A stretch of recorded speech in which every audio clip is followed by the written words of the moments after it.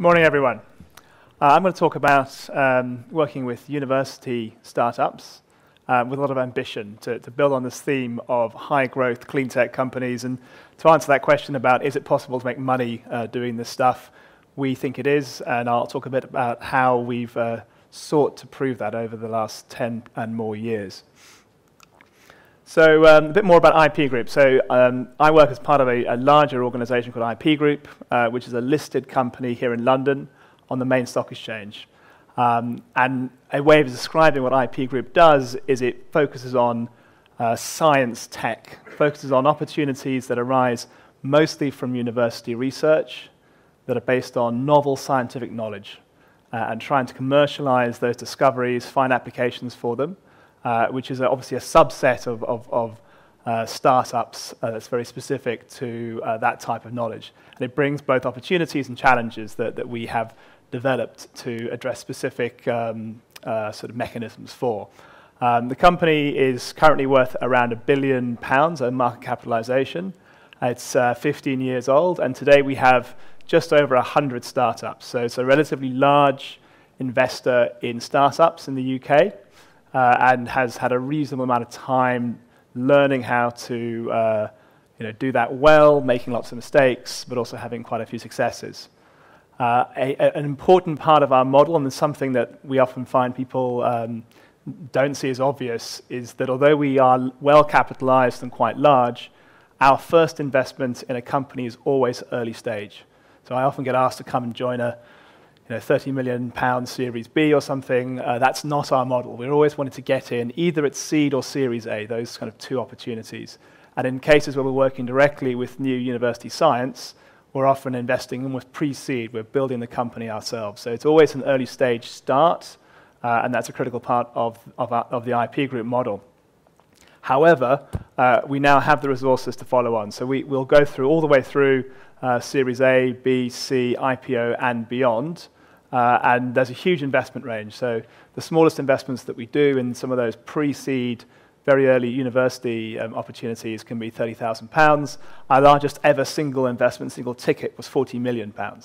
It's a very large range. For the £40 million, we went to the market and raised their money specifically for that investment. So we're not constrained around capital size. It's much more about the opportunity. A critical feature of what IP Group does, it's a bit different from a conventional sort of venture capital fund structure, is this company structure. So it's an evergreen fund. Our shares are traded on the stock exchange, and that source of capital doesn't have a natural end. So there's an evergreen opportunity, and as we'll get into in a minute, in clean tech, that's incredibly important. There are timescales can be very long, and for us, we think that source of capital from the public capital markets is very suitable, and actually Ben Goldsmith earlier is also raising capital on the London public market. So we think that's quite interesting and relatively new. We invest as an IP Group across 4 sectors, so healthcare, biotech, and digital materials, as well as clean tech. We work with a large number of universities. We started in the UK, and we have 11 partners in the UK. You'll see some well-known institutions there, including Oxford and Cambridge. 3 years ago, we set up a US business. So we now have an office on the East Coast, and actually have just opened an office on the West Coast as well. And we're working with some well-known institutions there. You'll see Princeton, Penn, Columbia, but also from a clean tech point of view, some of the US federal labs, for example, NREL. And for those of you who haven't been to NREL, if you're into clean tech and eco stuff, it's an amazing place to visit, and we're very excited about that partnership.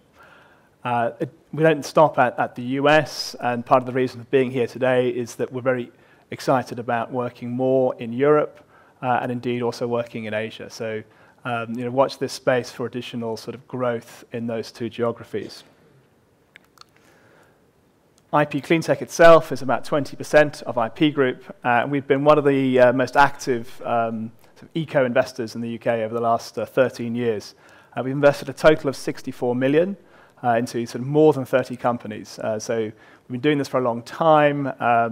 As has been referred to a couple of times already today, we've made mistakes, we've learnt a lot, we've seen all sorts of risks, problems, and also opportunities. So a lot of experience in the team and a lot of companies that have gone through our books.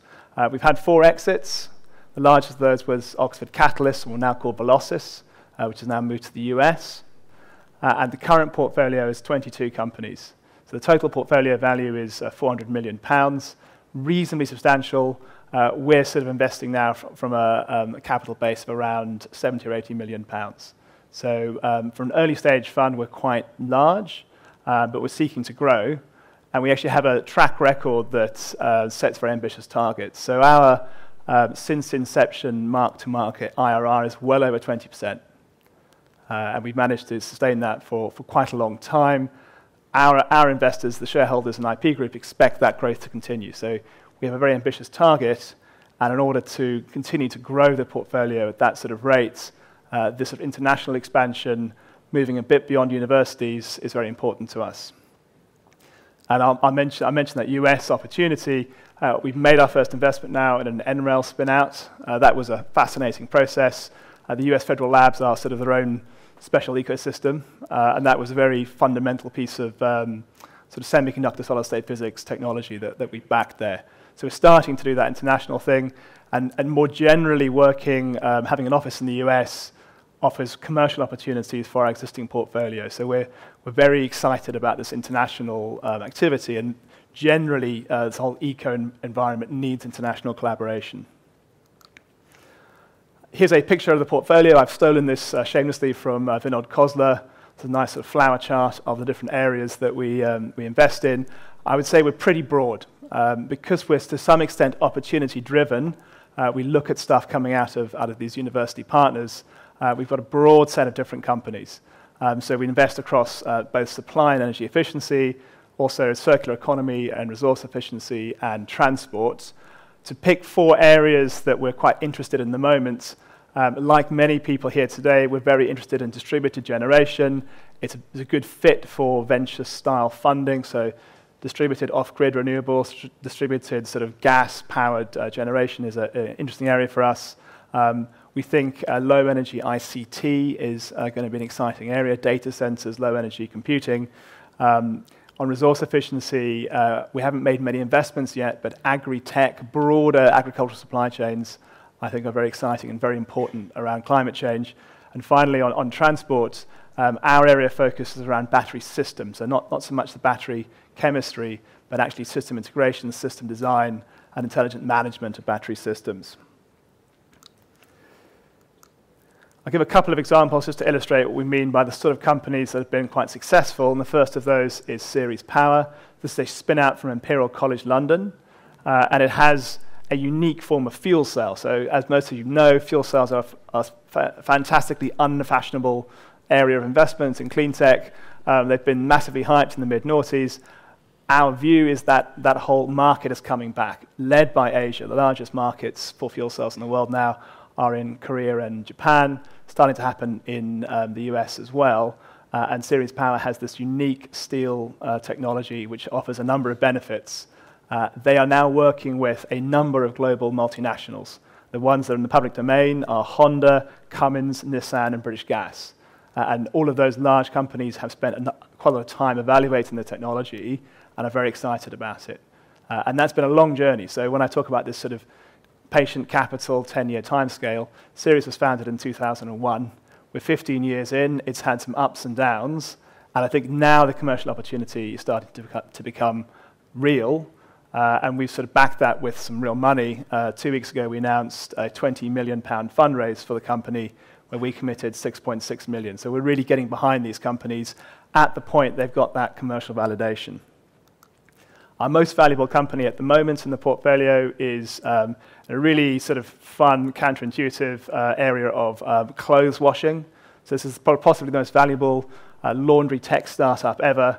And it's out of the University of Leeds, where they had a serendipitous discovery that you could use polymeric beads to wash clothing. And we've since built this company out into quite a large entity. It's selling particularly in the US, and the technology offers fantastic water and energy savings for laundry, but it's also moving into leather processing as well. And leather tanning is a hugely environmentally damaging process today, and the company's working with Lanxess in Germany to to dramatically reduce the water and environmental footprint of leather tanning. But again, it's based on some science out of the University of Leeds that we discovered and first invested in 2006. So takeaways from the presentation, we've had good performance. Patient capital is a key part of that, and working with research institutions or entities with really distinctive technology is the way we sort of do most of our deal flow. London capital markets, despite Brexit, despite something we think was a real shame for the UK, remain open and a great place to source capital, both in Europe and for the US. And the final point to make is that we've had this team of people in IP Group who have been working in clean tech for more than a decade. 3 of us are here today, so Jamie and Ben, put your hands up. Please come and say hello, and I look forward to talking to you throughout the day. Thanks very much. Robert, thank you very much. Which one is the most important, best performing, most valuable company in your portfolio? Best performing so far has been Xeros. It's worth 215 million pounds, and 3 years ago it was worth 10.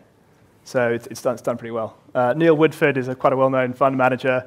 He's a huge backer of this company, and we raised 40 million pounds for Xeros at the end of last year, and Neil Woodford was a huge part of that funding round. So do you actually think that the other investors are doing a bad job in being very close to universities, and you get all the cool deal flow on your own? It's just really hard. There are years where you have no real commercial signal. That's the key problem, is not to pile in too much capital before there's really a customer there. And when we start, there is no customer. There's a hypothetical customer, but it's always the wrong one. And it's dealing with that uncertainty. Telling the CEO that his projections are wrong is the hard bit. Yeah, I think it's very important work to be very close to the universities, and you are doing a great job. Thank you so much. Cheers.